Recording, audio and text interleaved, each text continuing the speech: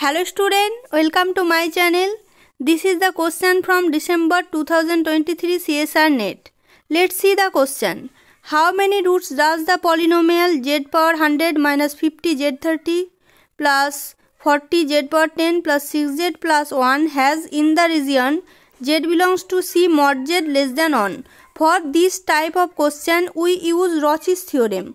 If f of z mod gz less than mod f of z in the region C, then f of z and f of z plus g of z has same number of roots in C.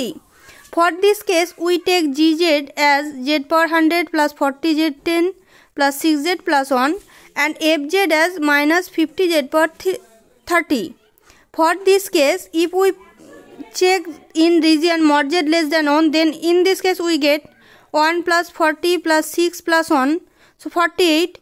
If we put z equal to 1, then in this case we get minus mod 50. So 50. So 48 less than 50. That is this function less than this function. And we know that f of z and f of z plus g of z has same number of root.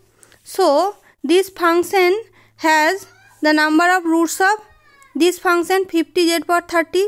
So number of roots for this case will be 30.